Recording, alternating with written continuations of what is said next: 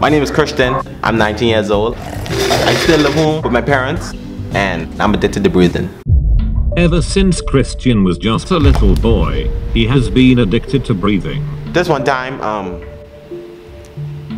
I was asleep. I was sleeping, right? And the next day I woke up, and I was breathing. Over the past years, this addiction had Christian spiraling out of control. He never quite understood why. My favorite type of breathing is the one when you go like this.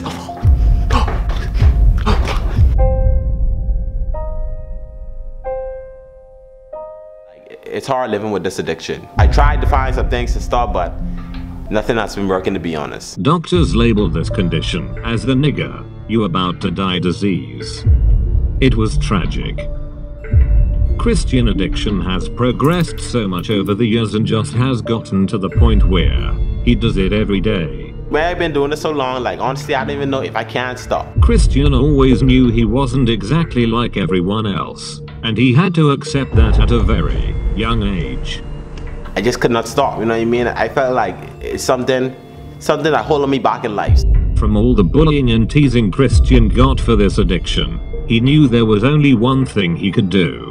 He decided to make 13 tapes explaining the 13 reasons why he was going to kill himself. Did this nigger follow through with it? Hell no. Christian realized he was black, and black people don't do those kinds of stuff. It almost felt as if a weight was lifted off of his shoulders. Most people wouldn't believe this, but this one time when Christian was pulling on his penis, he had breathe. It was devastating.